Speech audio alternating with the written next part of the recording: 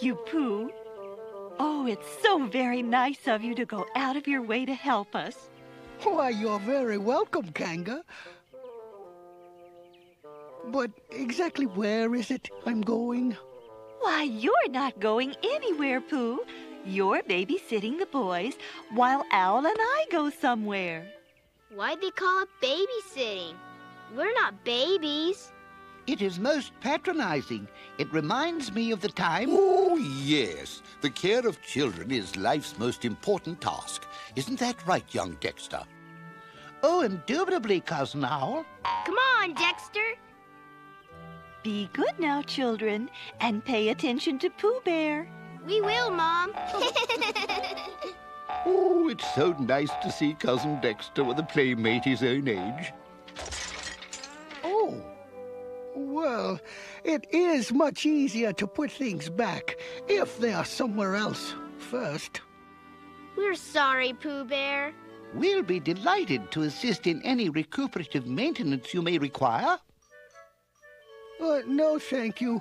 Just help me clean up. Then, perhaps we should pay a visit to Christopher Robin. He has a much larger house to untidy, and you can be even more delighted to see one another there. You got here just in time, Pooh. I've been working very hard on this. It's my very first science project. You know, for a science project, it looks very much like a box with holes in it. Silly old bear. The science isn't the box. It's what's inside the box. Christopher Robin, would you please come down here and finish your homework? Okay, Mom. I'll be back as soon as I can. Let's peek inside and see what science looks like. Oh, dear. What if it doesn't like being looked at? I'm certain it would prove most edifying. Wow! So that's a science project. It's outside, only it's inside. But what's inside this inside outside?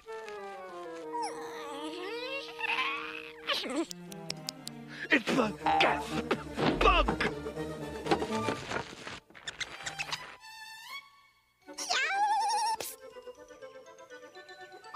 Hooray! We saved Christopher Robin's science project. What about my science project? We saved it. There was a big old bug in it. But we evicted it post-haste. Yeah, then we got rid of it. But that bug was my science project. If I don't have a bug, the whole thing will be ruined. Don't worry, Christopher Robin.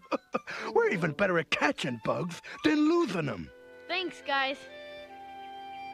But Pooh Bear, where would a bug, being a bug, be? I don't know, Piglet. I'm not a bug. Any bug worthy of the name is usually Bug and Rabbit.